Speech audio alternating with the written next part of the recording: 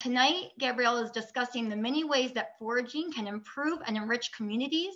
She is an enthusiastic, science-based foraging education content creator focused on mycology and holistic ecosystem awareness with a special focus on sustainable harvesting.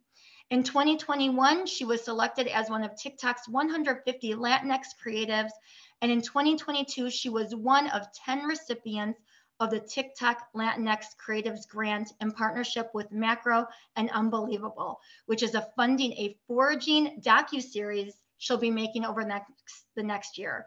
Gabrielle keeps busy with speaking engagements, creating entertaining educational content, and writing her book. She's also whipping up new experiments in the kitchen all the time. And soon she'll be adding even more to her plate by starting her PhD in music composition and computer technologies in the fall at the University of Virginia. Welcome. That was a really kind introduction. And I would just want to talk to you about some of the ways that foraging can bring you closer to your community and expand your idea of what community means, people, but also with all of the natural resources around us, with trees and plants and mushrooms and critters, and my cat that's trying to eat my sock right now. Stop it. I actually do have to take it away from him. Hold on, get away. Okay. So hello.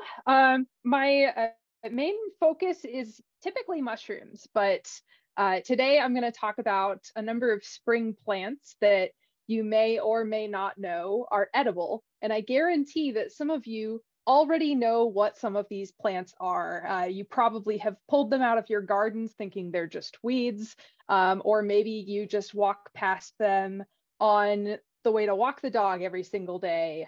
So I might have slipped a couple mushroom pictures in, but today it's going to be mostly all about plants. And just FYI, since I am the internet's mushroom auntie, all of you are now my nibblings, which is just a gender neutral term for niece or nephew.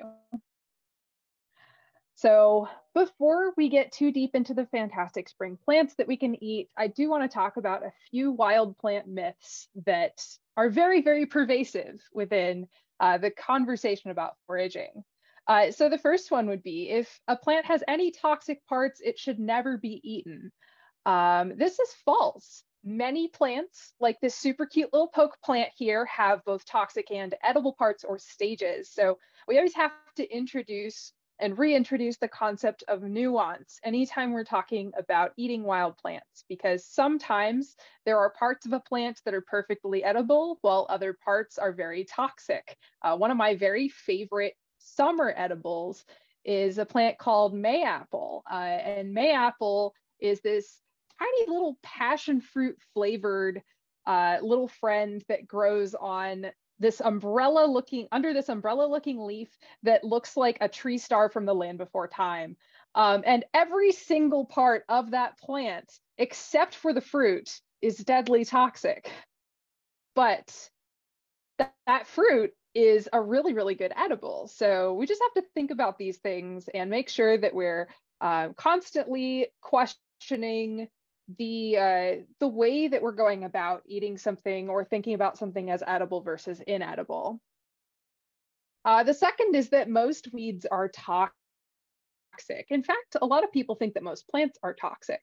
But of the 400,000 known plants worldwide, about half of them are considered edible, and about 20,000 are used for food regularly by people around the world. In other parts of the world, outside of the US, there are many more plants that you will find regularly eaten for food. But here in the US, we mostly stick to a pretty small number. So how many different plant species do you think the average American eats? And you can throw these in the chat. I'm very curious what all of you think. How many different plant species?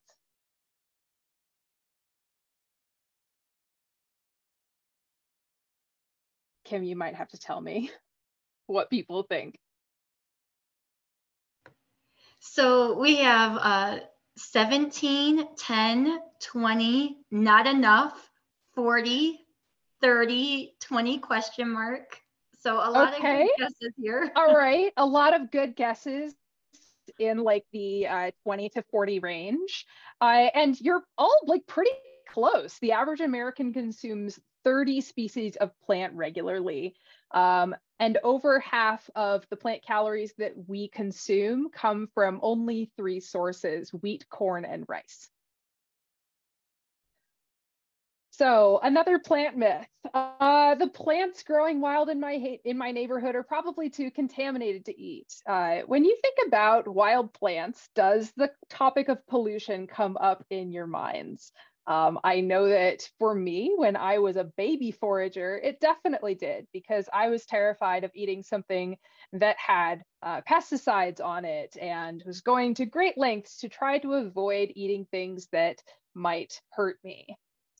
But the research actually shows that cities are a lot more highly regulated regarding environmental contaminants than a lot of rural sites. So it might be safer to forage in your city than it would be to forage near a commercial farm.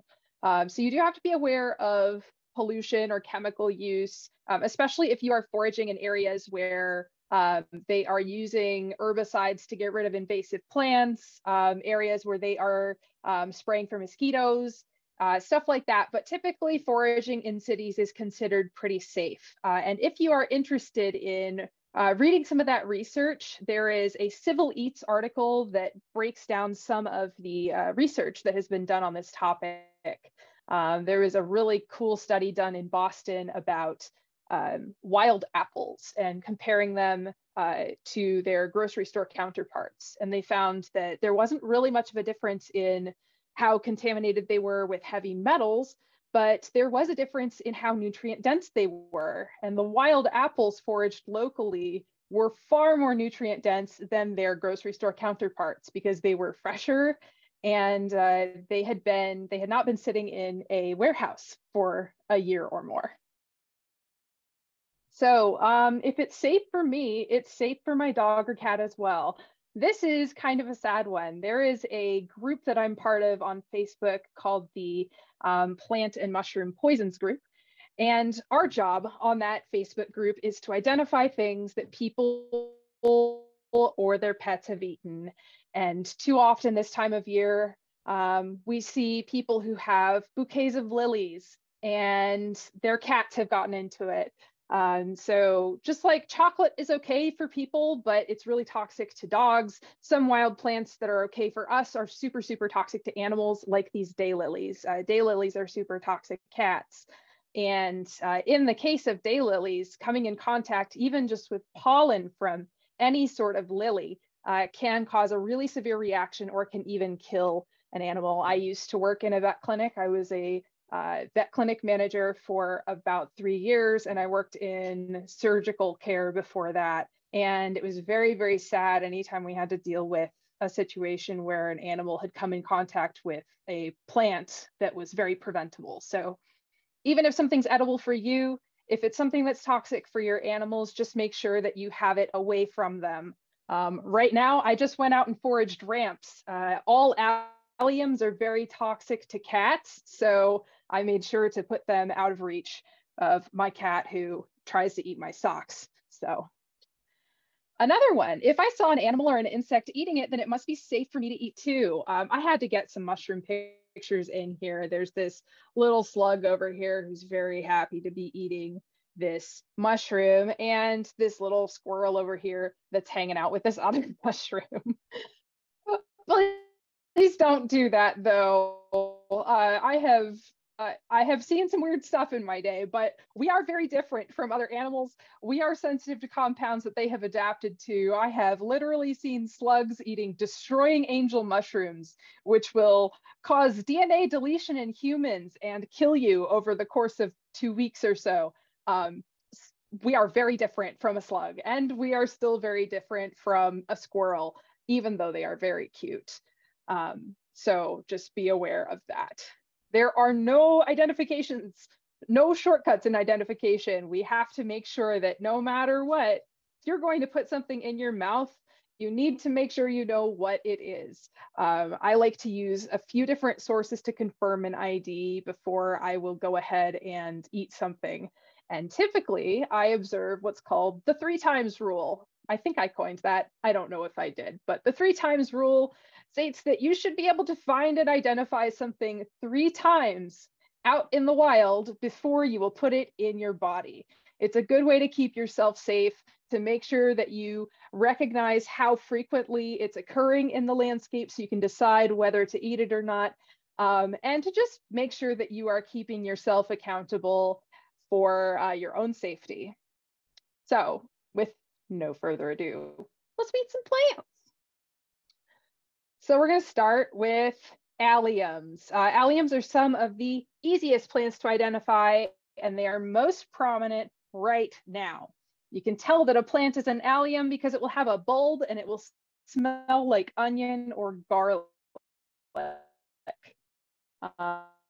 And again, alliums are edible decumulables of some alliums here that I'm going to go through. The first one is Allium tricoccum, or ramps. These are a very, very popular plant. They are very highly prized by restaurateurs. They are sometimes called wild leeks. They are also a slow growing spring ephemeral. So they're only out for a short period of time and they take a long time to grow. There's a lot of debate about foraging ramps, but in general, the advice is to avoid harvesting the bulbs, this part right down here. Or if you do, to only harvest them towards the center of a big patch where they are likely to be more crowded. So what I do as a forager is only collect leaves from plants that have 3 leaves and just remove 1 leaf from each of those plants with 3 leaves. The biggest issues surrounding sustainable harvest of ramps are mostly just commercial foraging and deforestation. So places that like restaurants that want huge orders of ramps and just send people out into the woods with a shovel and a bucket, they are typically not thinking too hard about sustainable foraging. And then, of course, there are many areas, even here in Michigan, where the landscape is under threat because people want to develop it. People want to put in banks and apartment buildings and other things without really caring as much about the ecology as they should, or without coming up with alternative ways to preserve some of these plants. Ramps are still prolific here in the Midwest, but we've seen their numbers decline over on the East Coast. So it is something to care about. So just make sure that when you harvest ramps, that you harvest them responsibly. If you want to find them, they grow clumped together in forests with mature trees. They like soil that is not compacted, it's moist and well drained. You're going to have better luck on a slope than you will on a flat open forest. And the leaves will smell very strongly of onion or garlic. This is true of all alliums and part of why they are so easy to identify. Your nose is a very useful tool when you are looking for anything in the onion family. If it does not smell like onion or garlic, it is not an allium. And if it smells like onion or garlic, it is edible. They appear before the tree canopy comes in, and then the leaves die back shortly after. But this one, we don't have to worry so much about when it comes to conservation. This is field garlic, Allium venale, also sometimes called crow garlic or onion grass. And it's an invasive allium. It originally comes from Europe, Africa, and the Middle East. It's very garlicky, kind of a slightly more complex flavor than ramps, but some people don't like it as much. I did a blind taste test with my partner like 2 years ago. I made identical pestos just using different alliums, and this was his favorite one. So you might like it more than you would think, but it will look like grass to the untrained eye. Kids are really good at finding it because it loves a lawn. And they have a lot of fun trying to dig up the bulbs. For a lot of kids, this is going to be the first edible plants that they encounter because kids love to pick things up, and this is pretty and looks like grass. Again, it's invasive, so you can collect as much of it as you want. You don't have to worry about sustainability practices as far as this plant goes. You do just need to be mindful of the environment in which you're collecting it so that plants that do belong in the environment aren't getting trampled along the way. Makes a really good pesto. You can dry and powder these parts right here, the top part, and they're really great for popcorn, dips, spreads. You can add them to other types of seasonings. They're quite tasty. So now let's talk about mustards. Excuse me.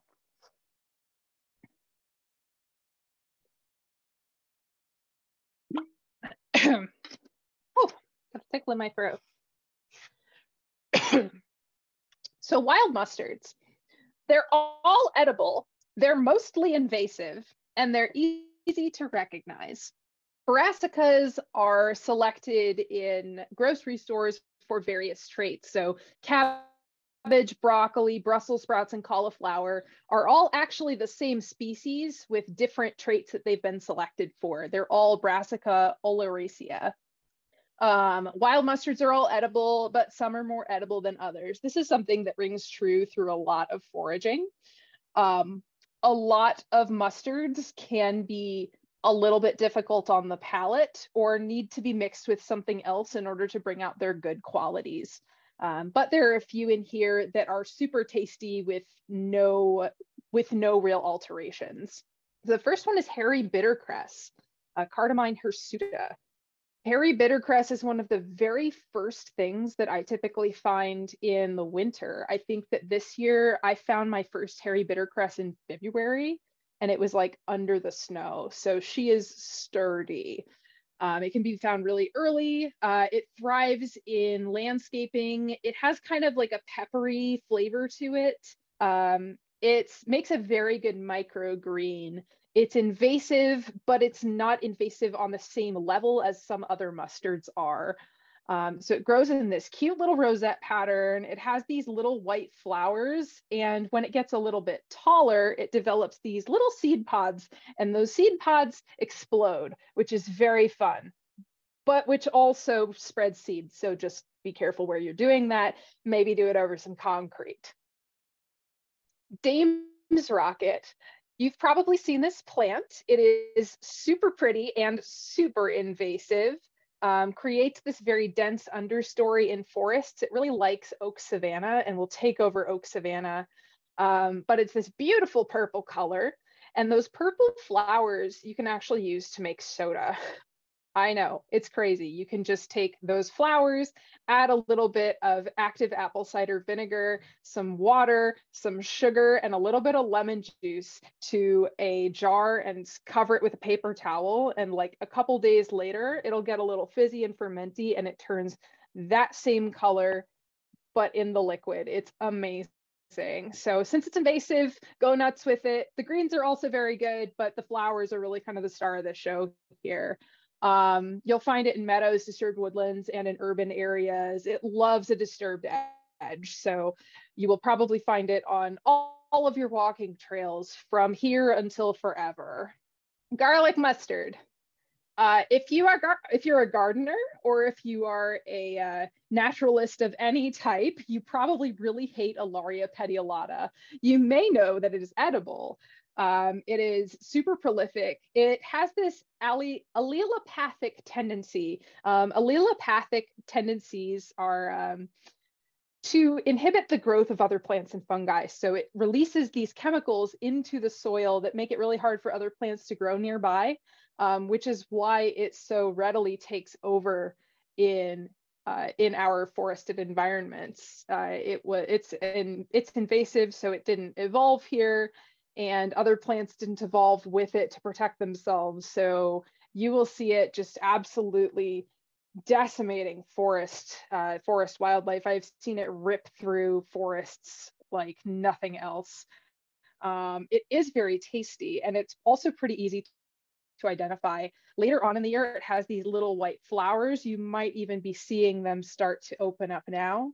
And if you don't have the ability to grab the whole plant while you're out walking, one thing you can do to stop it from spreading is to remove the flower heads so that it can't produce seeds or seed pods.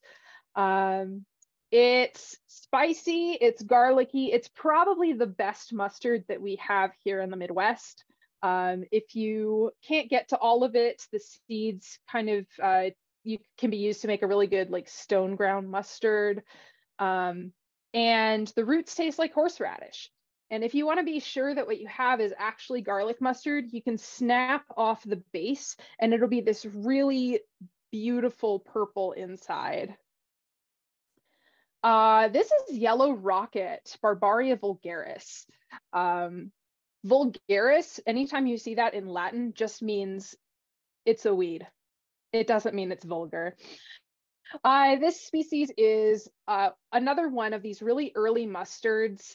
It grows in this little rosette pattern. It has these super cute little leaves. The pesto is so spicy, like if you make pesto with it, that it can almost numb your mouth. So I think it works really well in like a honey mustard situation. It's invasive, but it is not as invasive as some of the other mustards. You can just snip the flowers off before they go to seed if you want to control its spread. Another good thing to know that you're going to find in a lot of landscaping is going to be mints. Mints are another plant. It's really easy to identify this plant family because they have square stems and opposite fragrant leaves. Some mints are better than other mints, but here are a few of our particularly excellent mints. And just to note that all mints are edible, but not every plant with a square stem is a mint. You've got to do that sniff test and make sure that you pay attention to the leaves. They should be opposite one another on the stem. This is a favorite of pollinators, specifically native pollinators. This is Monarda or wild bergamot, also sometimes called bee balm. It's very summery. It tastes kind of like mint, but also like thyme. Last year, I collected the flowers and dried and powdered them and rolled them in chocolate truffles. And it was very, very fancy. And it cost me $0. The whole plant is a really good tea, and you will see all the pollinators just hanging out on it, chilling. So if you want to like do a pollinator garden, you have to make sure you include wild bergamot. Catmint. I call this the TJ Maxx plant because I find it growing outside of every strip mall ever, and its populations are usually very poorly managed. This is Nepeta. It has very pretty purple flowers, which is why it's planted in landscaping. But catmint is also very good for an upset tummy, and it tastes good. So win-win. A win is a win. Really good when added to ginger. This is Downy Woodman. You might notice that it looks very similar to Monarda, but it has these little tears. It is sometimes called pagoda mint. It is one of my favorites flavor-wise. It has a little bit of a sharp, peppery kind of finish. And it also spreads and grows very quickly. So within a couple of years, you can have a very healthy patch of it. Flavor-wise, just really nice in something a little bit more complex like a cocktail. And I find it pretty often in open hardwood forests and meadows. Another spring favorite is conifers. Now, a lot of people don't realize that conifers are edible, but the vast majority of them are.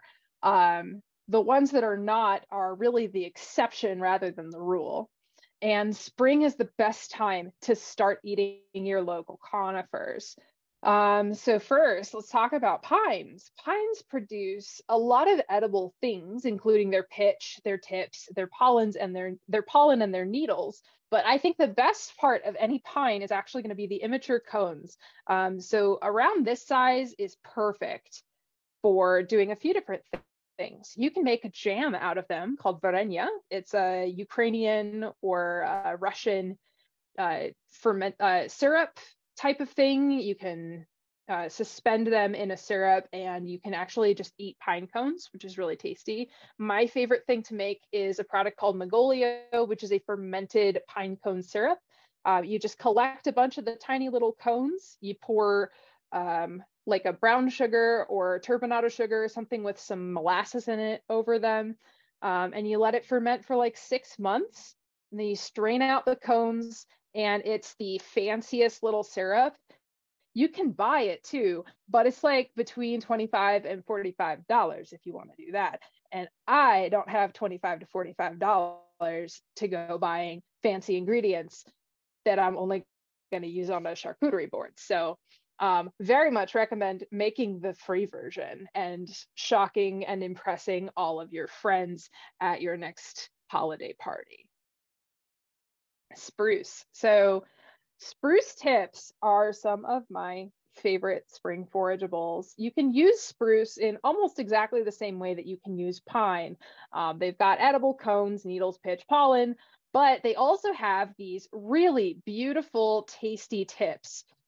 This is the new growth, and within a few weeks, this new growth will look exactly like the old growth. You really want to try to avoid cooking them if you collect them. This is a mistake that I see frequently. If you collect them and cook them, they will turn kind of a dingy brown color, and they'll still taste all right, but they won't be great. And part of what you really want to get with the spruce tips is that bright green lemony color and flavor. So there are a few things that I would recommend doing with them.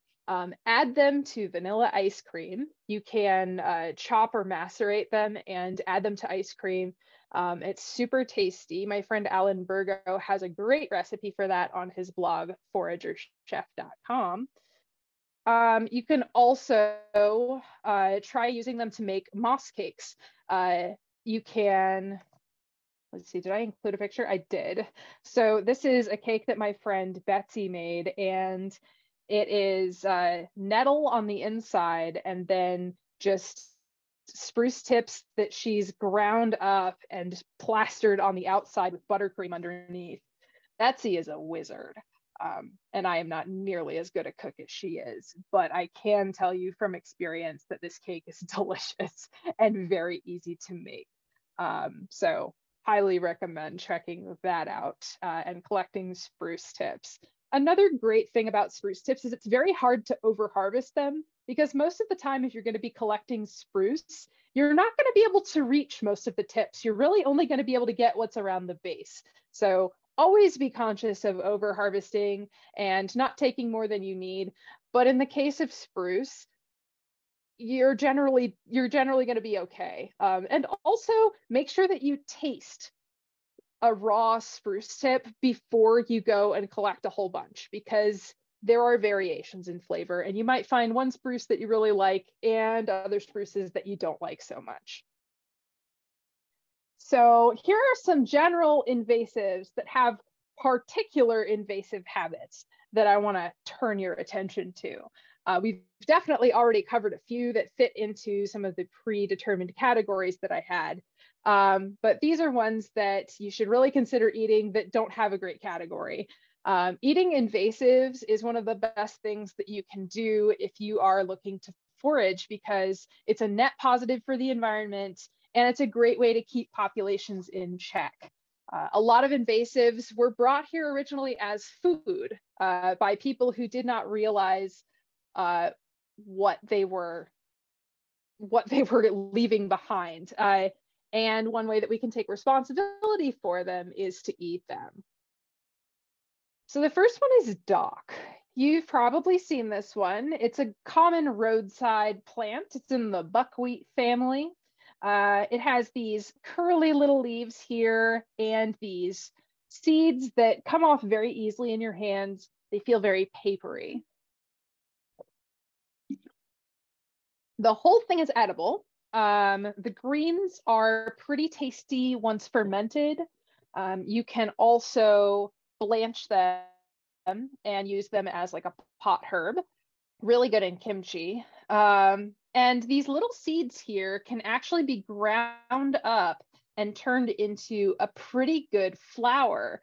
You can cut that with wheat flour or acorn flour, and it makes a really good dense bread. If you're somebody like me who loves like a good, thick, heavy loaf of German bread, Dock is really, really excellent for adding some heft. Plus, it is pure fiber. So if you have other sorts of needs that might necessitate eating more fiber, Dock's a really good way to get some fiber in your diet.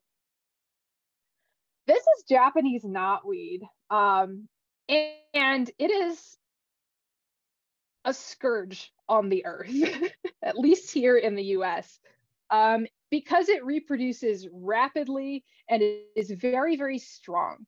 So it reproduces by rhizome, which are these runners underneath the ground. It reproduces by cutting and by seed. Even if you leave a tiny little piece behind, it can sprout a new plant. So you have to be very, very careful. If you try to buy it at a plant nursery, fortunately, you won't be able to, because it is banned in most cities due to its habit of destroying building foundations. In fact, it is such a big problem in the UK that if you have Japanese knotweed on your property, your home value will tank. So if you have it growing anywhere near a structure, it is of the utmost importance that you remove it, because it will just eat right through your buildings. It does not matter. It is another buckwheat family member, but it is edible. And these little shoots right here, these asparagus looking things, they actually taste like rhubarb. So I like using them in like a strawberry rhubarb situation. I've made like a strawberry knotweed pie and bars. I've made knotweed sorbet. It has that sort of lemony sourness that's really pleasant in a lot of desserts and a lot of palate cleansers. Makes a great jam. And if you have it growing near you, one thing I will say is that this plant is often subject to chemical control. So typically the chemicals that need to be used in order to get rid of it are chemicals where they have to post something stating that those chemicals have been used. So just be very aware. If you see a lot of really dead stuff growing around living plants, do not harvest those for food, because there is a good chance that they have been sprayed with very harmful chemicals.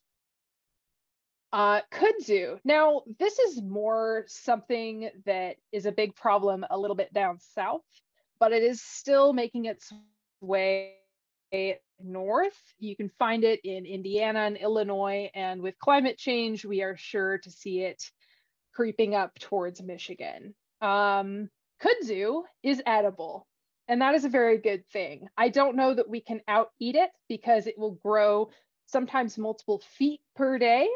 But kudzu flowers are really tasty. They're very fragrant, very light, kind of a mix between like violets and wisteria. The leaves are very tasty as a pot herb. They're a little bit mucilaginous, so they're very good for thickening things.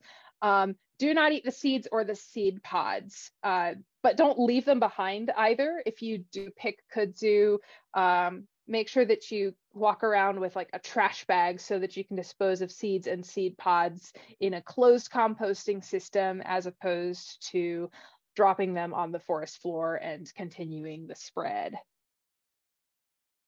This little friend is mugwort, and I'm going to show you two pictures of mugwort, because one of them is going to be really helpful for identifying. So this time of year, mugwort is very low on the ground. You're going to find it in fields, you're going to find it in lawns. It is very famous among herbalists because supposedly it will give you weirdo dreams. I have never experienced this, but supposedly some of my friends have, and they're mostly friends that I would believe. It's very good as sort of an alternative to sage. If you want to burn something that smells nice in your house, mugwort is a really good option. Makes a really nice tea, or blended with other teas. Mugwort and lavender is like match made in heaven. I will use it to season root vegetables, similar to how you would use like sage or parsley. In particular, a friend of mine gave me a recipe for mugwort roasted potatoes that is absolutely ridiculous. Now, in order to show you how to properly identify them, I do have to show you, this is the front of the mugwort leaf, and then this is the back. You want to see that silvery underside, and it should have a very strong sagey smell. It loves an abandoned area. It loves disturbance, and it is invasive. Later on in the year, it will get taller.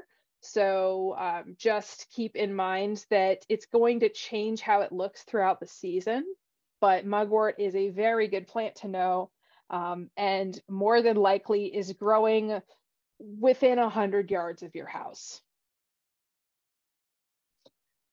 And these are pot herbs. Pot herbs is a term that I learned from my friend Sam Thayer, who is the author of many wonderful foraging books here in the Midwest. But he uses this term to describe green plants grown for culinary use. You can use them to add bulk to a salad, a soup, any other dish that has a lot of greens in it. So I'm going to show you a few of my favorites, but a lot of plants, including some of the ones that I've already talked about, are going to work really well as pot herbs, especially as you get a little bit closer to summer. The first one is nettles. These are a type of nettle, Urticaceae. We have two different types here in North America. The first one is wood nettle, which is the friend that we see over here. And we have stinging nettle. Now, it sounds like wood nettle would be the chill one and stinging nettle would be the ouchy one. If it looks like a friend and hurts like hell, it's wood nettle.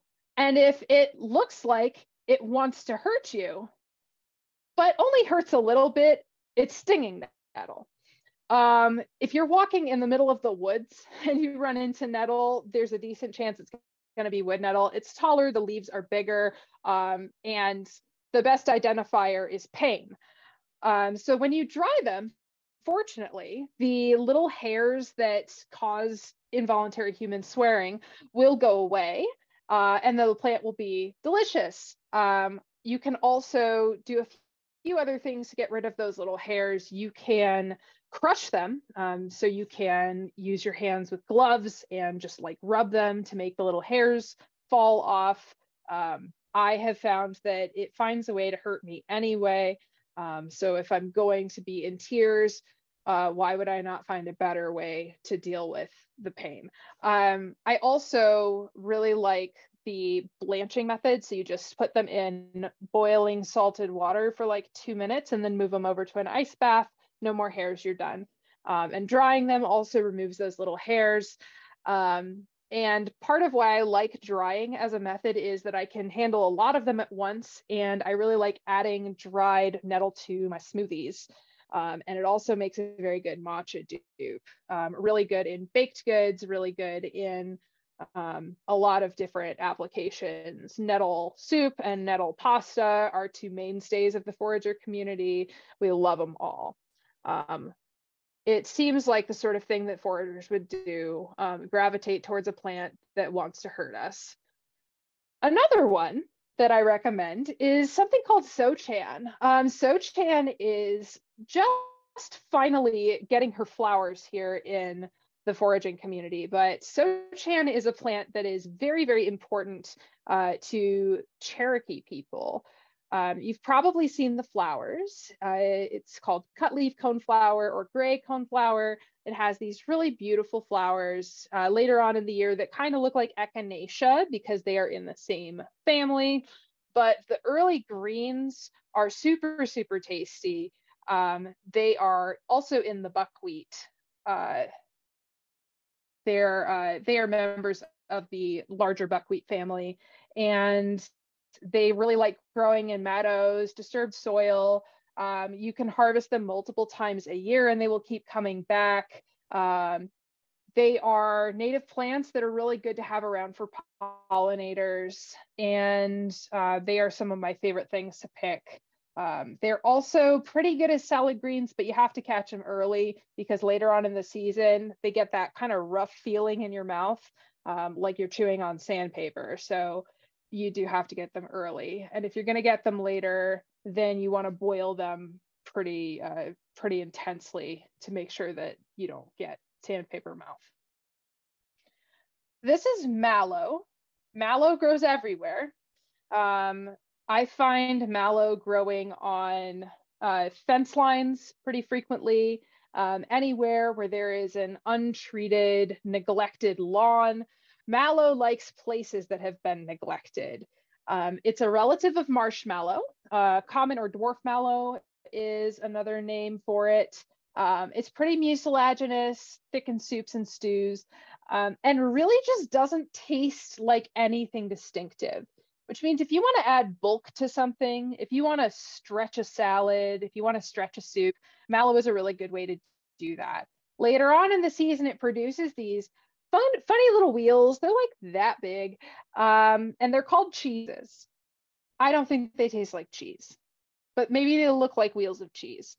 I don't know. The people who name things all deserve to go to jail. This is very much a thing for the right now. These are spring tree blossoms. I have been obsessed with tree blossoms for the past month. Everything is finally starting to produce, and I'm very excited about it. A lot of things that are commonly planted as landscape plants are really good edibles, and you're going to be surprised at how frequently you see them when you go through your neighborhood. The first one being magnolia. I just made a recipe for, it was magnolia tiramisu, where instead of making coffee, I dipped the ladyfingers in magnolia tea. Magnolia tastes kind of like ginger, like pretty remarkably like ginger, actually. And so you can make a really good ginger snap. You can make pink sugar by blending them with sugar and letting that dry. You can make a spicy gingery soda with them by doing exactly what I recommended with the Dame's Rocket earlier. You can, actually, I don't know if I have them right around me. I don't, but I just had taken out some fermented magnolia buds, the unopened buds earlier, to make myself a little cup of tea because I was having a little bit of an upset tummy. So one of my favorite things. Lilacs are also edible. You can eat all the lilacs and they smell amazing. The hard thing is keeping that smell from going away because it's very fleeting. It's also why you don't see a lot of lilac scented perfumes, at least ones that actually smell like lilac, because it's really, really hard to trap that scent. You can trap it for a little while though, if you use a fat, something like butter or cream. In your case, you could definitely use a plant butter. It works just as well. I made a plant butter icing last year, and it was very, very good, and it worked super well. And you can also infuse them in some kind of a honey or agave. You can blend them with sugar. And lilacs come in a lot of different colors, so you can select for color when you pick your lilacs to decide what color sugar you want. So it's pretty fun. Red bud are out right now. They are very distinctive trees, and you'll often know what they are by looking at them from far away because they're super, super bright, like red purple color. They're gorgeous trees. They smell amazing, and they're actually legumes. They are members of the bean family. So those flowers, these little guys right here, can be eaten in a beanie sort of way. You can also eat the little beans that occur on the tree a little bit later in the year when they're still green. And you can make like a naturally pink lemonade with them. You can toss them in a taco. Very good in a salad. And if you want to make sure that what you have is actually a red bud tree, you can look along the branches and along the trunk because there will be little groupings of flowers that just pop out on the trunk as opposed to just on the ends of the branches. So they're a very distinctive, very important native tree. They provide a lot of food and habitat to native wildlife. So if you're looking for something to plant in your yard, highly recommend a red bud. They look pretty all year long. Apple. Apple blossoms are edible. They taste very faintly appley. They're super good for making tea blends because they keep that beautiful color even after you've dried them. They're very nice in a jelly. I also will collect them after I've finished like baking something, and I'll add them to like cakes and cookies and anything that I can stick them in icing. They're very good. I tried to make boba last year, but I can't use tapioca because I just make a mess every single time. It was a very bad idea. Do not recommend. My friend Alexis Nicole has an excellent recipe for milk tea using apple, and I think she used oat milk. It looked great, and by all accounts is very good. So I would use her recipe and not mine. So just to bring us all the way back around to the ground, here's a few of my favorite ground flowers that you can find in early spring. And the nice thing about these flowers is that you can eat the whole thing from flower to root. So there is no part of any of these plants that you have to worry about being toxic. The first one being dandelions. Dandelions are edible. They are super, super good for you. The roots can be roasted to make a coffee-like beverage. You can blanch or ferment the greens, or if you really don't mind bitter things, you can try eating the greens raw. I can't do it personally. I need a little something something to make them edible for me. A blanch usually does just fine. Also very nice to add to like a kimchi or something where I've got something a little sweet or a little salty going on. You can eat the flowers, you can make dandelion wine, dandelion mead, whatever you want. They're also quite good. I have some friends who recently made a vegan dandelion ice cream, and it was bright yellow, and I'm gonna have to try that. Daylilies are also an invasive edible. They are edible from the tubers all the way up to the flowers. So this time of year is a really good time of year to collect the tubers. You can pull them up and they'll have all these little tubers hanging off the bottom, kind of like little potatoes. And they actually taste a little bit like potatoes. Because they're invasive, you can collect a whole bunch of them. They dry really well, so you can eat them throughout the year. The flower buds make really good pickles. I also like to take the opened flowers and tempura and fry them to make little fritters. The shoots taste a little bit like snap peas, but depending on how many you eat and what your tolerance for such things is, be careful eating too many raw. The tubers, yeah, they're kind of like a cross between burdock and potatoes, like I've written here. I would say they skew more potato. And again, don't let your pets near them. Chicory, you've probably seen this one, again, growing on roadsides. It's very common by roadsides. The flowers are a little bit astringent, but very nice in a garnish. The roots are another good coffee substitute, and throughout the Depression and throughout World War I and World War II, they were commonly used as coffee additives or as coffee substitutes. In fact, in France, the most popular coffees typically have a blend of chicory root in them, so they are quite good. I am of the opinion that if you're going to drink coffee, it is very difficult to find a real substitute for it. I am a caffeine junkie, but I do love having a hot beverage, a hot cup of something in my hands, and chicory is a really good option. The greens are a great pot herb as long as you don't get them too late. If you get them too late, then they're really kind of tough and stringy and hard to manage. Violets. We're having a banner year for violets in Michigan, by the way, so go nuts. But there are many different species. Some of them smell good, some of them don't. They're all edible, it doesn't matter. You should make sure that they have this little butterfly shape to them. I have seen some people confuse other low-growing purple flowers for violets. A few tells are going to be the butterfly-shaped flowers and the heart-shaped leaves with the slightly serrated edges. As long as you've got those things in place, you have violets.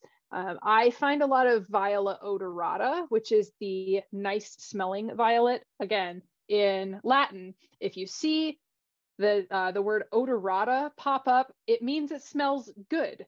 It doesn't mean it smells bad, which I think is weird, but Latin is weird, and the people who name plants all deserve to go to jail. So the cool thing about violets is that they are pH indicators. You can use them to make color changing syrups. They have a lot of anthocyanins, which are the purple making chemicals, and you can alter the color by either adding an acid or adding a base. So if you add a base to your violet syrup, it will turn green, and if you add an acid, it will turn pink. You do have to make sure that you are using distilled or filtered water to make your violet syrup in the first place, or you will end up with a weird range of colors, because city water is usually not a perfect neutral on the pH scale. The leaves are also very tasty. They are an underappreciated vegetable. They are super delicious on their own. If I'm going to pick anything to go in like a light spring salad, it's probably going to be violet leaves. I also have made like violet soups that are very good and very similar to a nettle soup, just bright green, full of flavor. So congratulations, you have just potentially doubled the number of distinct plants that you can add to your diet. And you probably already knew a lot of them because you've probably pulled them out of your gardens, or you've walked past them and wondered, I wonder what that flower is. Or you have used them to gauge the changing of the seasons. So there are a lot more that I don't even have time to cover, but you're already off to a very good start. So now, as the bearer of very important food knowledge, you are invited into a relationship, a very important relationship, one that humans cultivate with the natural world. And it is a relationship that we hope is based in reciprocity, which means that you are both taking and giving as part of that relationship. And when you pick wild food, you are an active part of nature's community. So what that means is that we want to make sure that we're only taking what we need and what we can use, that we're making those choices about what to pick and when to pick based on what is best, not just for us and for what we want, but for the environment at large. It also means that we get to take some responsibility for restoring and protecting the land, the waters, and everything that occupies them. It also means that we have to recognize and dismantle systems of colonization and white supremacy that have been the norm here in North America for years and years. And it means that we need to start healing that relationship. We need to heal our relationship with nature, but we also need to heal our relationships with one another. So I want to make sure that I don't just leave you with a bunch of things that you can positively identify. I want to leave you with something, a mindset to take forward with you. And it's the honorable harvest. So this lovely woman right here is Dr. Robin Wall Kimmerer. She is a member of the Potawatomi Nation, and she wrote a beautiful book called Braiding Sweetgrass that I highly recommend reading if you're somebody who wants to explore what it means to be a partner with nature. So the honorable harvest is a series of guidelines that are generally, although it's not specific, they're generally followed by most Indigenous people in North America and have been for thousands of years. And it's something that Indigenous people have chosen to share with the rest of us to allow us to behave in a more thoughtful manner when we are interacting with nature. It's really important that we recognize that plants, just like us, are beings unto themselves, and they deserve respect. They deserve deference, just like we would show to one another or to an animal. And when we are interacting with each other, we rely on systems of consent. If I want something from you, I'm going to ask your permission before just barging into your house and taking it. So it's really important to remember that we have to keep that balance of nature by showing restraint, not being greedy or selfish, asking permission. So these are just a few of her guidelines that I think are really important to reiterate here. The first is to never take the first or the last one you find in case it's the last one. Ask permission and abide by the answer. This is the one that kind of gets people sometimes. The idea that you should ask permission of an organism that can't talk back to you. But part of asking permission is taking that moment to pause and to really think about whether this is something you need, to think about the impacts that taking will have on the environment or on the organism, if there are other organisms that need it more than you do, and how much would be permissible to take, you know. And sometimes there are obvious barriers, like if there's a bunch of poison ivy covering up all those berries that you want to pick, that's probably a no. But you know, if something is abundant and there are lots of different animals out there enjoying it, or it's a particularly good year for acorns, that's probably a yes. Harvest respectfully. Make sure that you're paying attention to where you're walking so you're not stepping on other plants. Make sure that you are being mindful of animals' homes, being mindful of habitat when you are harvesting so that you're not doing damage in the process, and that when you are actually physically harvesting, that you are doing so in a way that minimizes damage to the overall organism. Use everything you take. This does get a little bit hairy with invasives because, you know, I probably harvest something like 20 bags of garlic mustard every year, but I'm not going to eat all that garlic mustard. But when it comes to collecting native plants or things that are not abundant for food, always make sure that you are using every last bit of that resource or that you are providing it as a gift to someone who needs it. Be grateful. Being grateful is a practice. It is not just something that happens in a moment. You can be grateful for what you take by physically saying thank you, or by just meditating on feelings of gratefulness and throughout the process of collecting, bringing that food home, cooking it and eating it. Offer something in return.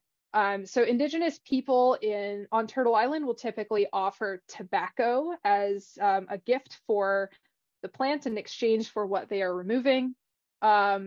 If you are not indigenous, perhaps you can pick up some trash in the area. Perhaps you can pull some invasive plants or plant some native seeds. Leave some for others. Others are not necessarily people. Sometimes they are animals. Sometimes they're other people. But that is part of not taking everything that's there. I have seen a lot of instances where, you know, somebody comes through and cuts all the chicken of the woods right off of the tree, and maybe they needed it. I hope they did. But if they didn't, then it makes me kind of sad to think about all of the other creatures that could have benefited from that food that have to now go get it elsewhere. And we've encroached so much on animals' territory and so much on indigenous people that we want to make sure that we're being respectful and not taking everything that we see. And I just want to leave you with this quote from Braiding Sweetgrass. It reads, "We need acts of restoration, not only for polluted waters and degraded lands, but also for our relationship to the world. We need to restore honor to the way that we live so that when we walk through the world, we don't have to avert our eyes with shame, so that we can hold our heads up high and receive the respectful acknowledgement of the rest of the Earth's beings." So thank you very much. I really appreciate your time. And I'm happy to answer any questions that you have. Can cats eat catmint? Yes, and they like it. They like it a lot. If you want to bring all the stray cats to your yard, you do not need your milkshake, you just need catmint. It does a really great job. I bring it home for my cats sometimes and they go crazy. They are idiots and I love them. Let's see, how can you know what plants to avoid with certain medications and or supplements? Also a great question. Those are really good questions for your doctor. There are some resources out there that you can find. I will actually pull one up for you now, that will talk about some of how plants have been used medicinally throughout history. And I will drop it in the chat. There it is. It is the Native American Ethnobotany Database. And that, I think, will be helpful to you. Let's see. All types of magnolia are edible. Yes, they are. They can vary in flavor and in quality. I found that the two that I consistently love are going to be saucer magnolia and Magnolia grandiflora, which I don't find very often here, but supposedly they do exist. Grandiflora skews more clove, black tea, ginger, and saucer magnolias, which are very common in Michigan, have a very distinct, sharp, gingery flavor. What foraging and plant identification resources do you recommend? Highly recommend that if you're able, you pick up any of Samuel Thayer's books. I will put his website in the chat. Forager's Harvest, I believe, is what it's called. Yes, foragersharvest.com. You can find his books there. He's extremely knowledgeable. And he's also just a really great guy. His books will show you from A to Z what to look at. They talk about sustainability. They talk about maintaining good populations of plants. And he also just wrote a really, really fabulous field guide that I actually helped edit. So I can definitely recommend that. Let's see. With plants in my garden, I normally stop eating the leaf and fruit once they go to seed. Is that the same for wild plants? Typically, yes, only because usually the leaves are going to be too tough by the time the plant has gone to seed. Certain plants like poke, they need to be avoided after a certain amount of time because they increase in toxins. You mentioned growing some of these things. Do you propagate to plant elsewhere, or are there seed resources available? I do both. I think that part of being a good land steward is making sure that you are helping plants to spread as needed. So I do this with plants and with mushrooms. I assess different places where I forage and look for plants that would make the area better, that would bring something useful to that environment or to the beings that live there. So I do a lot of moving plants around, transplanting or just planting seeds. You do have to be very careful with things that label themselves native wildflower mixes because usually they have invasive seeds in them. So when it comes to like purchasing native plants, you can purchase from the DNR, and often they're quite cheap. You can purchase native plants from nature centers who are trying to get more native plants out into the landscape. And you can also purchase from certain trusted places, like I really like Prairie Moon Nursery. You can find a ton of things on their website. They can be a little pricey, but they are very good quality seeds. I found a bunch of trout lilies in the woods by my house. Are they also edible? Yes, with conditions. Trout lily leaves are edible, but they are an emetic. So they will make you vomit if you have too many of them. You want to make sure that you keep your trout lily leaf consumption to about 1 leaf per day. You didn't mention milkweed at all. Does that have edible parts? Yes, it does. Milkweed is also edible from tip to root. Milkweed shoots are really good this time of year, usually in a few weeks from now.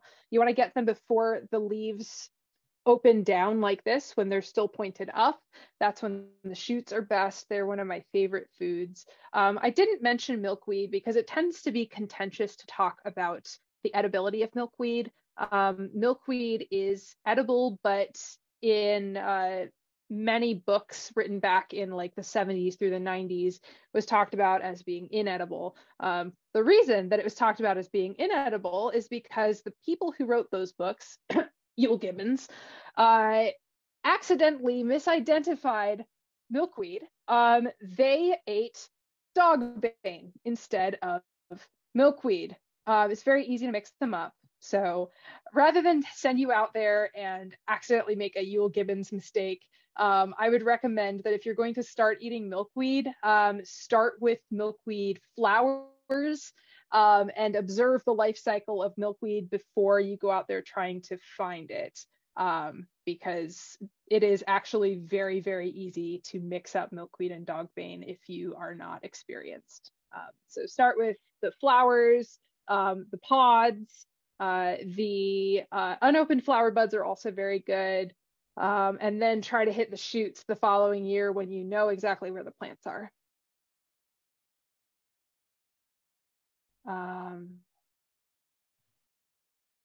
Any other questions? And did I miss anybody?